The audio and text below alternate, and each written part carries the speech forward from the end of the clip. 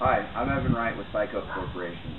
Generally, we do our graffiti removals with the pressure washer, as you may know. In some situations, that's not acceptable. We have overspray, we have environmental issues, you have to reclaim the water.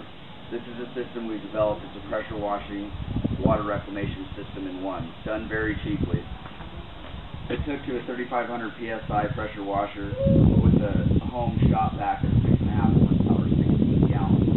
Now this pressure washer is turned down to about 400 PSI. We're going to give you a demonstration of it right now.